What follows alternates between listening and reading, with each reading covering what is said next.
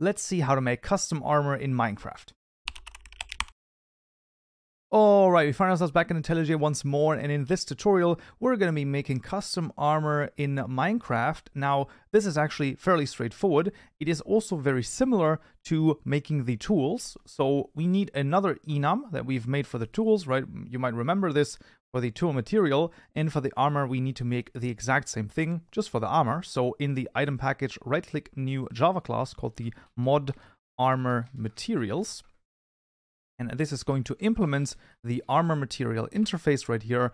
We're actually not going to hover over this. What we're going to do is we're going to middle mouse button click on armor material and then press Ctrl H to actually get to see the, well, normal enum from Minecraft itself. And what we're going to do is, once again, we're just going to copy everything over, and then I'll try to explain some of the contents that are in there. So we're just going to paste this in. We're going to get a few errors. Number one, we need to change the name of the constructor right here to, of course, be the same as the class. And then we just need to change public class to public enum, and then all of the errors should go away. So no worries there. Now, once again, we have a really cool thing, and that is going to be, we have all of the vanilla values available to us. So I'm just going to make this format a little bit differently, so that we can see all of the values at the same time. There you go. So now we can basically see what are the durability multipliers, what are the actual values, so the protection amounts for each of the different pieces of armor, and all of the other values as well. We can easily change the values for our own armor around the actual vanilla values as well. And that was very important about this integer array right here, is that it goes from bottom to top. So this is the actual protection amount for the boots, leggings, chest plate, helmet. So that's the way that this is basically structured. So that's kind of important to keep in mind. And we can see down here, we also have this base durability. So this is the base durability for each piece of armor that then gets multiplied with the durability multiplier. So that's the general idea. We can also see this right here in the durability. We get the base durability times the durability multiplier. All of this is really not that complicated. It is, I would say, actually fairly basic Java stuff in here. There's nothing too crazy. Once again, if anything is really complicated for you in terms of Java, I can once again highly recommend the Java introduction for Minecraft and Hightail modding that I've made. I will link it in the top right corner of the screen. I can just really advise you, you need some Java knowledge if anything is insanely complicated here. Whatever the case may be, let's think about this. So for our mithril, we're going to be right around gold once again. We're going to change this to mithril and this to mithril as well. Let's say the durability multiplier is a little bit more, let's say closer to like maybe 16. And then the protection amounts are going to be 2, 5, maybe 7 here. And then a 2, that's fine. Enchantability maybe even a little bit up.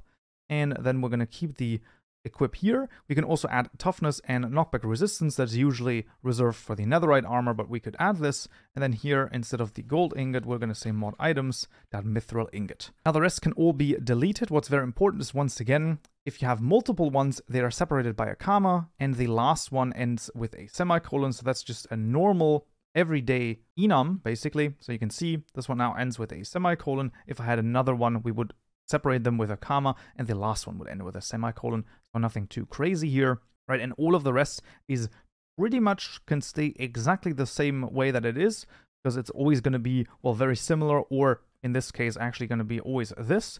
So we're actually fine with this, and now we can go into our mod items class and actually create the 4 armor items. Let's just copy over the pickaxe, and I'm just going to change this to the mithril underscore helmet, and then same here, mithril underscore helmet. There you go. And this is going to be an armor item. There you go. And this actually, as you can see, takes an armor material, an equipment slot, and settings. So let's just do this, and then we're going to say the ModArmorMaterials.mithril, and then the second one is the equipment slot head, of course, and then the normal fabric item settings. And now we can actually copy this 4 times. So then we have the chest plate, and of course changing the name here as well, very important.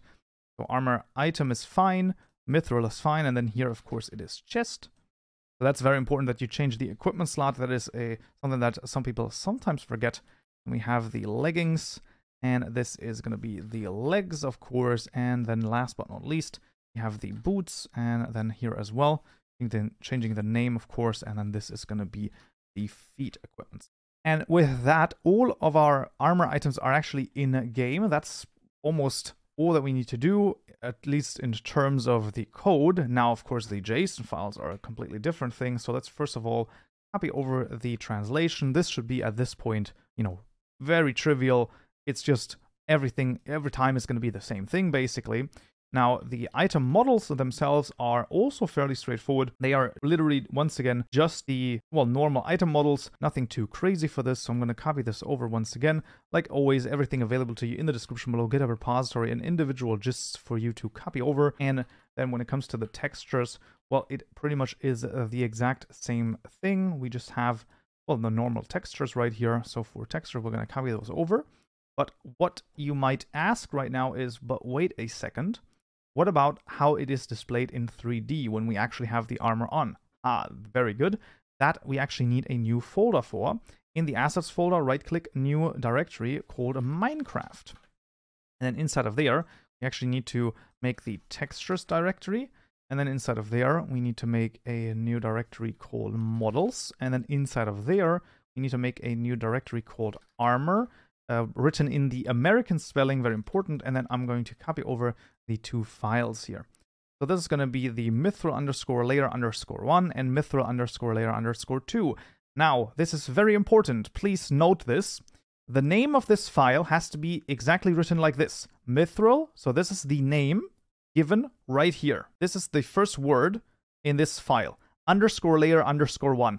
No question marks, no dots, no nothing. This is the way that the file has to be named. Please note this, and please make sure that it is written correctly. So the layer 1 is basically the top layer, so to speak, and then the bottom is, I believe, the leggings and the boots as well. So this is the general idea. So make sure that here everything here is written correctly. It has to be a PNG file. It has to be the correct size. It can be bigger, I believe. So this, in this case, is actually a bigger file than the vanilla ones, but that's, of course, fine, as long as they're still, I believe they're still a power of 2. That's the limiting factor there. And then also make sure that it's under assets, Minecraft, textures, models, armor, and then right here. And then you can add as many as you want. If you have multiple armor materials, that's of course no issue whatsoever. But this has to be written exactly like this.